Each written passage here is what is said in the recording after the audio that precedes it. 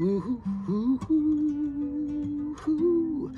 I am equally questioning of those who call themselves atheists, as I am who proudly profess a Christianity born of empire's manifest destiny.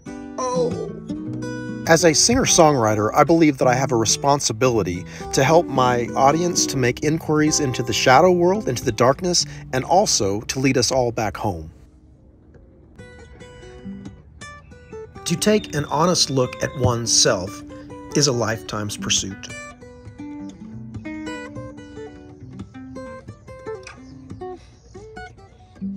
LNTEOW. What you think you see in me is really none of my business, and also, I seem to still be seeking audience, not because I need you to tell me that I'm okay, but well, it's kind of a natural thing for an artist who to do what the artist need to do, that he have an audience to do it with, a performing artist, a musician, one who is searching for the frequencies.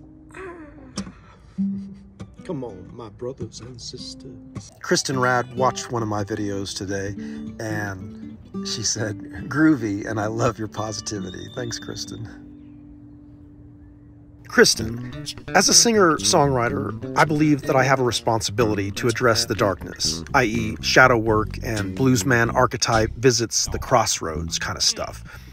Also, I have a responsibility to lead myself and my audience back home to the light. This is my privileged lifetime's practice of being a songwriter and artist.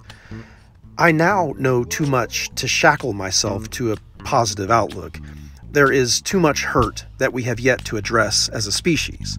However, as a stage performer, I understand that many audiences, the masses, are only seeking entertainment and affirmation of currently held beliefs.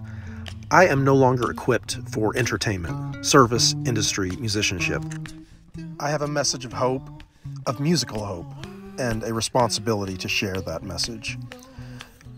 For there our captors asked us for songs, our tormentors demanded songs of joy. Psalm 137. Yes, there's this story of a people who are held captive and forced to sing songs of joy. My path of self-discovery now asks me to use my music to bring a strong social criticism. One danger along that way is to lose one's connection to the beauty of life. Therefore, I am incredibly grateful that today my musical experience can be seen by you as groovy positivity. I'll take it as it comes. My audience consists of those who are ready for a broader understanding of the human experience. Thanks for tuning in, Kristen. I hope to play with you again one day. Labor and the expression of worth. Together, we are discovering our common work, our common songs, our common stories, our common love. When we strengthen a tribe member, we strengthen all the tribes to which that tribe member is connected. Depth tribes feed the world.